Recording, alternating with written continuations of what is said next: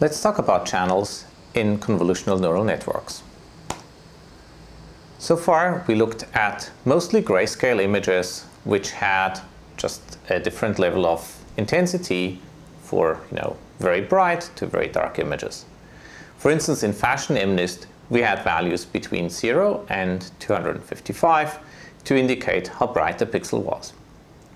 But if we look at this picture of this woman here, then it's very clear that grayscale isn't quite going to do it justice. Just a small side note, it's a picture of a very famous woman called Lena, and it's actually taken from Playboy magazine from I think 1971 and 72, and mind you, this is the safe for work crop of that image. The reason why it got very popular among image processing researchers is because the image has a lot of really interesting and challenging details in there. So there's a smooth skin, there's a lot of texture in the feather hanging off her hat, there's a lot of texture in her hat itself, there's background blur, there are sharp edges, namely the contour between the hat and the background, there's some degree of bokeh hair and other things. So if you want to do really well in terms of image processing on that image, you have to invest a significant amount of work. This is why this is actually one of the more popular pictures. That said, let's look at the image in a bit more detail. So this is the same image, but now split into red, green, and blue. And you can see that there's different types of information in those three channels. If we were to treat the image just as grayscale, we would lose a lot of information. But if we have a convolutional neural network, well, we need to have a way how to deal with it. Turns out, this is very simple. Recall what we did when we had a single channel input. Well, we just take our convolutional kernel, we applied it to that channel, and we got some output. Now, if we have 2 or 3 or more channels, it's very easy. We just apply a convolutional filter, most likely a different one, to every one of those channels. In the end, we just pad together the outputs, we add them up, and we have a final output. So what happened here in this picture is we have 2 channels, we take 2 kernels, we apply them, and we add it up, and so we get this output. And for instance, in the upper left, by convolving a 3x3 with a 2x2 kernel, we get the number 56. Okay, so here's the math for it. I now have x, which is now of ci times nh times nw dimensions, so input channels times height times weight. I have the same thing for the kernel, which now depends also on the input channels, and I get mh times mw output, so I still get only a 2-dimensional output because everything's padded together. This is how you deal with multiple input channels. Of course, you could now ask, well, maybe a single input-output channel isn't quite good enough. You might have multiple output channels for different features. And that's very easy. Well, you just take one convolutional filter for every output channel that I want to have, and then you stack up the results. So you don't add them together, you just stack them up.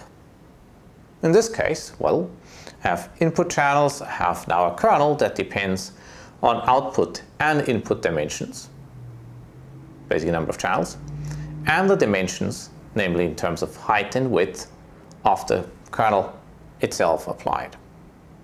Okay, so that's what you get, and so you get input dimensions and you get output dimensions. Fairly straightforward. Now, why would you want to have this? Well, because every output channel may actually recognize a different particular pattern. For instance, you might have horizontal filters, you might have vertical edge detectors, diagonal ones, filters that detect circular parts, filters that detect red or green or blue things, or maybe some combinations thereof. So that's why you need more than one. And of course, this is then fed as an input signal into the next layer where you can maybe do another fancy processing, but this is basically how you can organize a meaningful convolutional network. Now, there's one very special anomaly, namely 1-by-1 convolutional layers. So 1-by-1 layers Actually, it sounds kind of weird, right? What's a one-by-one convolution after all? Because I'm not convolving that pixel with anything else. It's just that pixel, and it stays that pixel as we go through that pipeline. However, what happens is that it takes a linear combination of all the input channel weights and performs matrix vector multiplication, then followed by some nonlinearity, and then I get an output. In other words, this is a multi-layer perceptron which takes a certain set of input weights and generates the corresponding output weights. So this is therefore equivalent to a dense network applied pixel-wise.